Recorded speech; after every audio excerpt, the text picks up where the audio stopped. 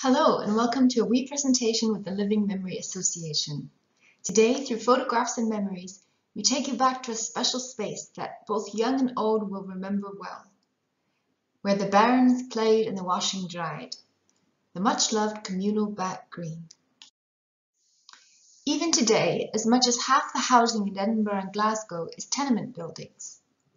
Some Edinburgh tenements were built as long ago as the 17th century, though in Glasgow most were built later, in the late 19th or early 20th century, to provide housing for the large number of people immigrating to the city from the country to work in the booming Glasgow industries.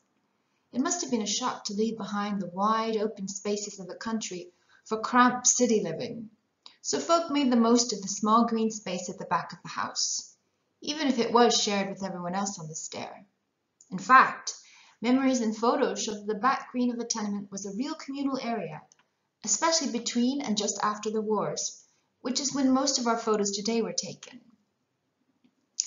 Here we see four wee children posing as soldiers standing to attention with their sticks and round Brodie helmets.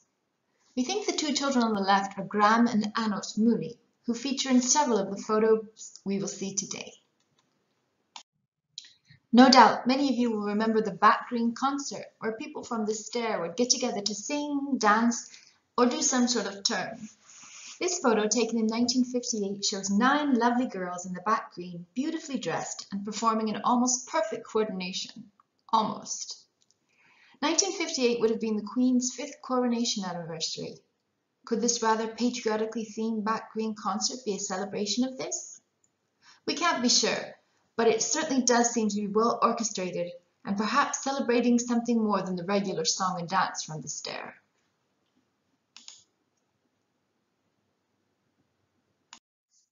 And here's another photo taken on what seems to be the same day.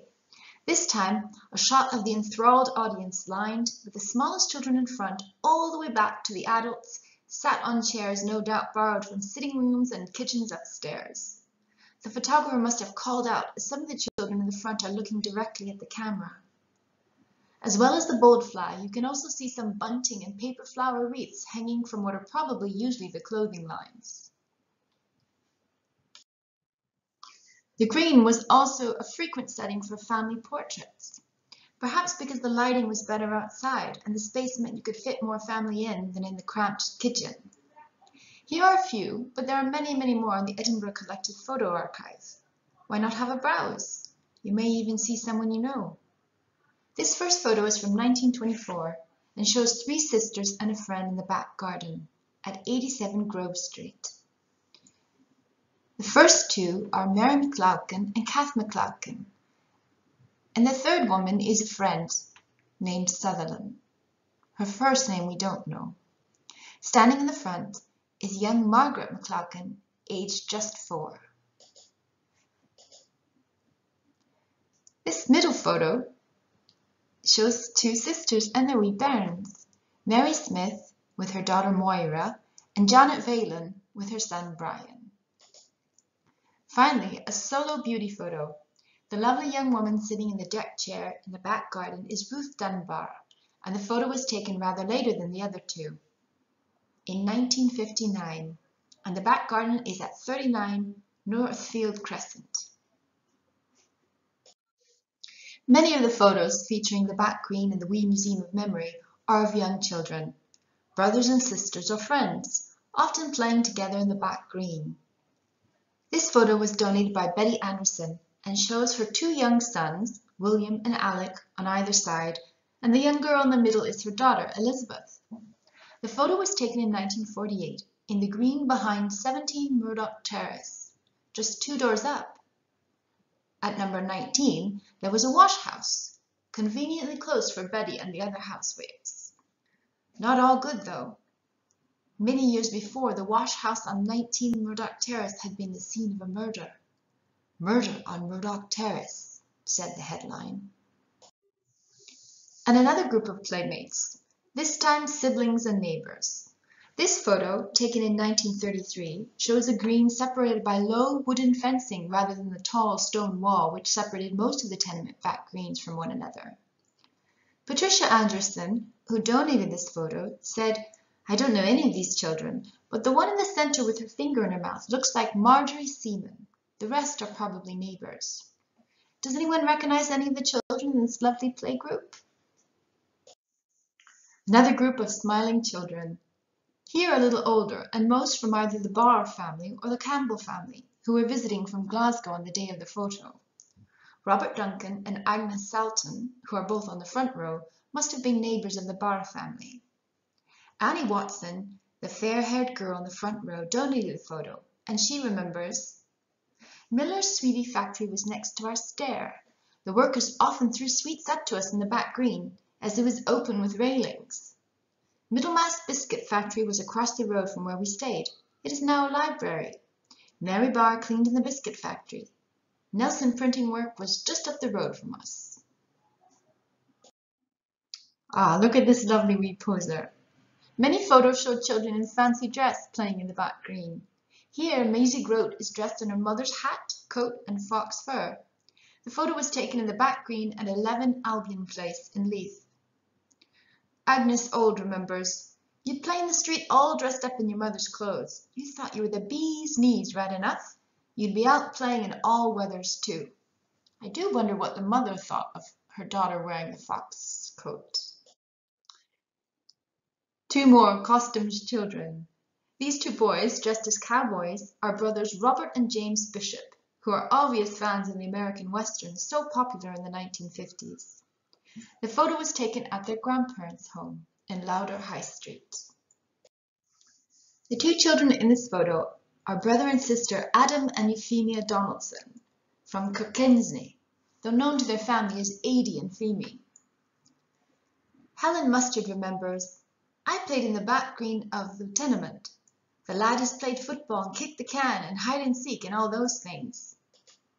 I think we used to play hopscotch on any bit of concrete we could get a hold of.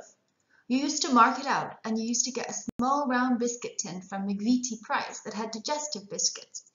We used that to make the marks.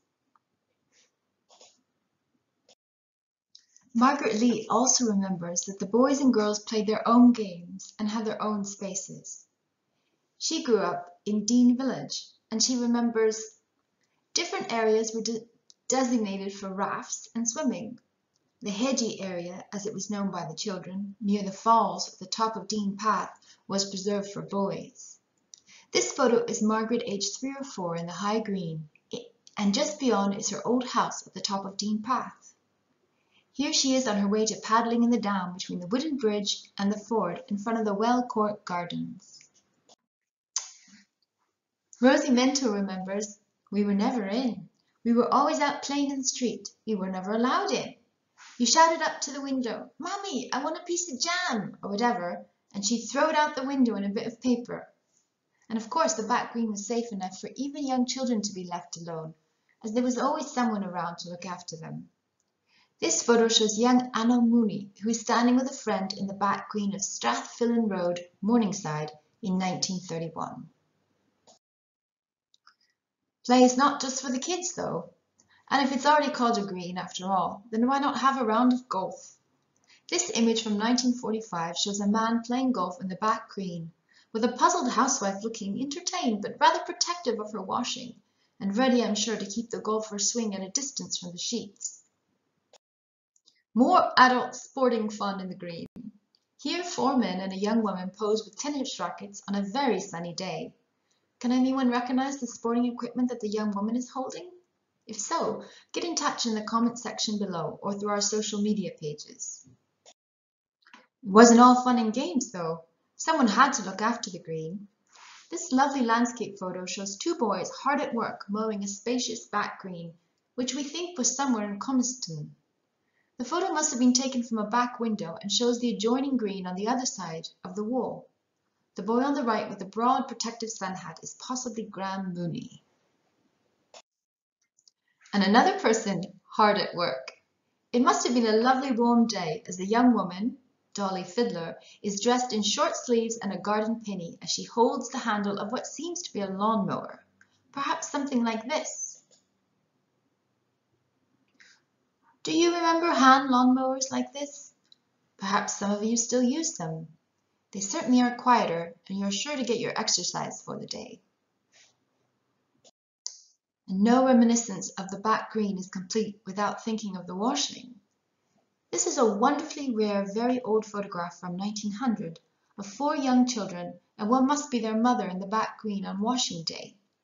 In the background, you can see the tenement buildings enclosing the green, and the lines are weighted down and tipping back from the weight of the wet, freshly washed clothes as the young family enjoy a sunny day in the green while the washing dries.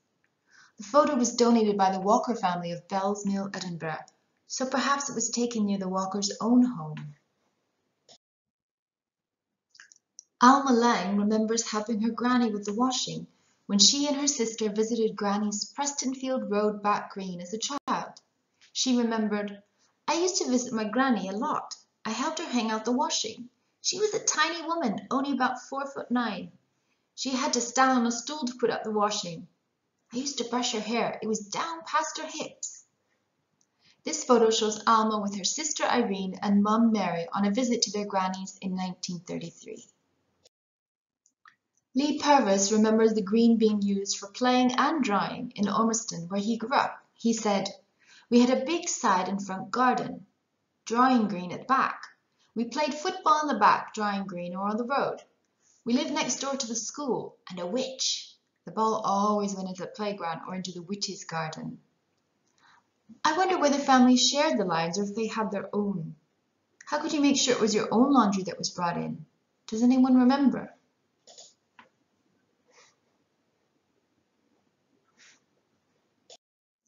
No washing lines are visible in this charming family photo taken in the back green, but evidence of washing day is there in the washing basin just to the left of young Evelyn Whitfield. The others in the photo are Evelyn's aunt Ellen and Ellen's daughter-in-law Frances. The baby is Frances' daughter Jacqueline. Wee Peter Bottomley, aged just 3, wanders in the green on washing day in this photo.